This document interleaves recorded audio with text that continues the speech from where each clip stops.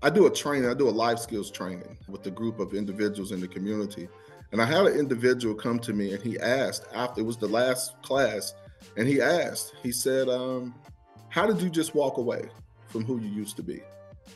And I shared that with him. And the brother thanked me for coming inside and sharing that training and sharing my personal story with him. And he said, you inspire me. And I'm going to get up out of these streets too. That's it. Like, that's the work, right? So those are the things that keep me going, the things that you just can't put a price tag on.